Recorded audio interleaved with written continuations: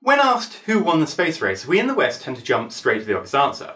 Us. Specifically the United States of America. But considering for a moment Soviet space achievements such as Yuri Gagarin and Sputnik 1, are we correct to think that? No one was really keeping score, so in this week's Extra Elysium, we intend to do just that. The space race was largely a result of captured German rocket technology at the end of the Second World War, which gave way to the Cold War between the USA and the USSR. These two powers would then spend the next few decades locked in a scientific and engineering competition for supremacy of space. To determine who won, we'll be using an arbitrary point system with some general rules. Firstly, major achievements get 5 points. These include first orbit, first man landing, first soft landing, and first manned soft landing. Soft landing means you don't destroy the craft in the process, by the way. Secondly, minor achievements get 1 point. Minor achievements include entering the sphere of influence of a body and impacting into a body, so a hard landing in other words. To count, the probe must report back, and the manned crew of a mission must return back to Earth. If you achieve a goal by accident, you'll be rewarded at the tier below, so 5 points becomes 1, 1 point becomes none. And as with most competitions with 2 participants, there are no points for second place. Clear on the rules? Then let's start. Most people agree that the space race took place between 1955 and July of 1975. So we'll start and end the race then.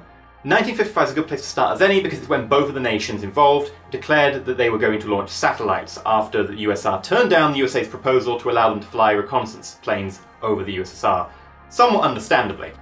It should be noted, however, that the first pictures from space were actually taken in 1946 by the US. However, they were using German personnel and a repurposed German V-2 rocket, so you can hardly call that a US achievement.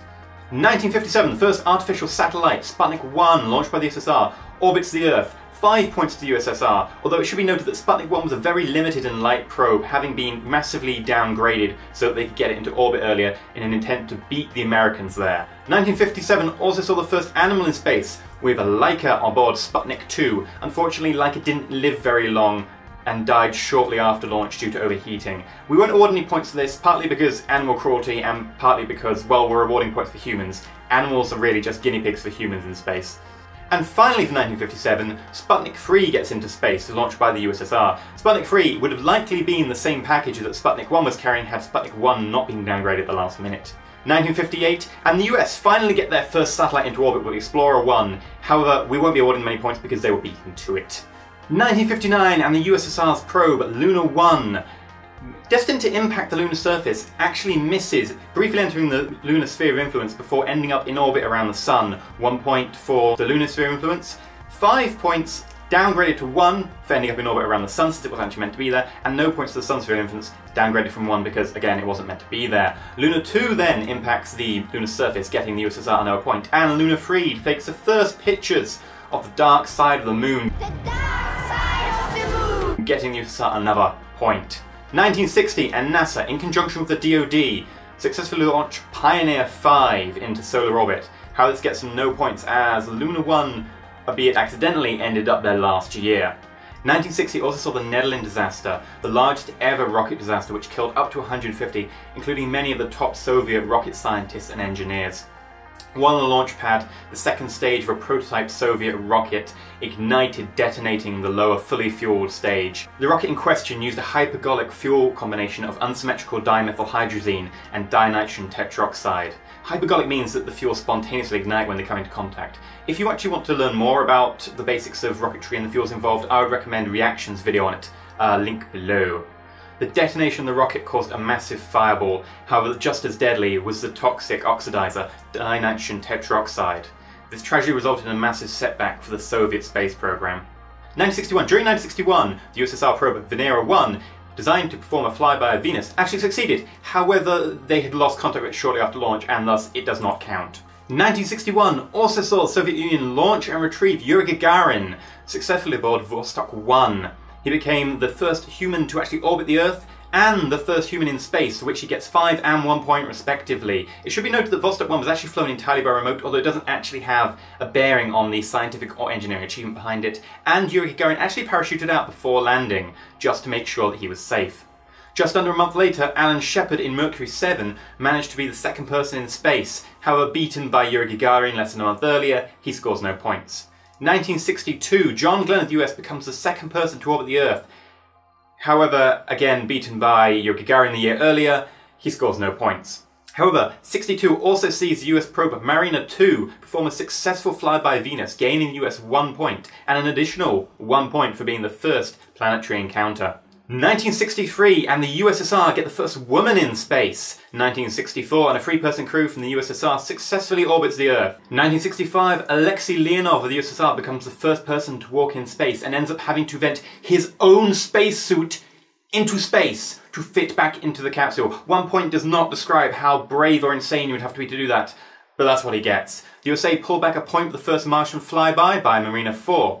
In December the same year, the US pulls off the world's first orbital rendezvous with Gemini 6 and Gemini 7, managing to get within 30 centimeters of each other and maintain a distance for 20 minutes. 1 point. 1966, in February, after many attempts, the USSR finally succeeds in a soft lunar landing, gaining them 5 points. However, the US have not been sitting idle, and Gemini 8 performs the world's first orbital docking. 1 point. The USSR strike back mere weeks later, however, with the world's first orbit of the Moon, gaining them 5 points. At the end of May, the US managed their first soft landing on the Moon, however, beaten to it early in the year by the USSR, they gained no points for that one. 1967, and 3 NASA astronauts die in a launchpad fire, later renamed Apollo 1. The US planned schedule for a lunar landing is set back by over a year, while the capsule is significantly redesigned. Meanwhile, the USSR gain a point for the atmospheric probe of Venus by Venera 4. 1968, and the USSR managed their first orbital rendezvous with the Soyuz 2 and Soyuz 3 craft. However, by now it is pretty apparent how far behind the Soviet space program has become. Later that year, Apollo 8, with its crew of 3, managed the world's first manned orbit around the Moon, getting 5 points for that, and an additional point for being the first humans past low Earth orbit. 1969, and Apollo 11 lands on the Moon. 5 points for that, 1 point for being the first humans to set foot on an extraterrestrial body, and 1 small step for man. 1970, and Apollo 13 narrowly makes it back to the Earth after having problems en route to land on the Moon. The USSR claw back 5 points, however, with Venera 7 landing on Venus, if only transmitting for 23 minutes before going offline. 1971, and Salyut 1, the first space station in orbit, is launched. However, the first crew could not actually inhabit it due to docking issues, and the second crew actually managed to dock and live there for 23 days before returning to Earth. However, due to an accident with the craft, it depressurized before it actually made it back to Earth's atmosphere, and the crew died, becoming the first and only people to ever die outside of Earth's atmosphere. Unfortunately, because the main purpose of a space station is to be inhabited, and it wasn't successfully inhabited, the USSR gained no points for this. Meanwhile, the USA achieved the first orbit around another planet that is not Earth, with the Mariner 9 probe orbiting around Mars successfully. 5 points for that, and an additional point for the first non-Earth orbit. Sadly for the USSR, their own Martian probes destined to orbit around Mars arrived 2 weeks later. Bad for Russia. 1972 passed by without incident. However, 1973 sees the launch of Salyut 2, the second attempt at a space station by Russia. However, it quickly depressurizes and loses altitude. Meanwhile, the US launch and successfully crew the Skylab space station. 1 point for successfully crewing a space station. And also, the US probe Pioneer 10 successfully flies by Jupiter, netting the US another point. 1974, and we have the Mariner 10 spacecraft fly by Mercury at an incredibly close range of 700 kilometers. However, next year it will in fact halve that. 1 point for the sphere of influence. 1975 sees the joint Apollo-Soyuz test project, a joint flight between the USSR and the USA. It sees the docking of Apollo and Soyuz spacecraft. This marks the end of the space race amid thawing of US-USSR relations. No points, but good sportsmanship after the match is always appreciated.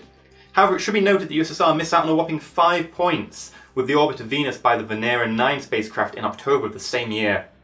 After this period, the race against each other for domination of space lessened, and the crumbling of the USSR's power base started to mark the end of the Cold War. Now, while this end date is fairly arbitrary, you could argue that USA won by being the sole contender left standing. However, you could equally argue that Russia won, since after transitioning from the USSR, they are now the only operators of manned spacecraft to the International Space Station. So let's total up the scores. While that's closer than I thought, despite an early lead by the USSR, the USA managed to pull it back at the last minute, almost managing a draw.